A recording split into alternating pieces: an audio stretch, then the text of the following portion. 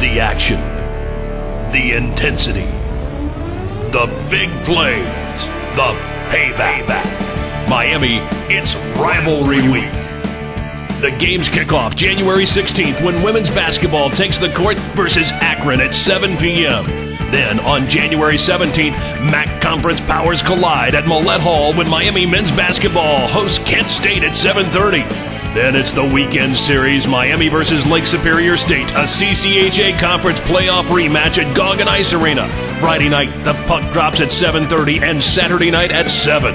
And Rivalry Week wraps up Sunday, January 20th as your Redhawks take the court against Buffalo at 2 o'clock.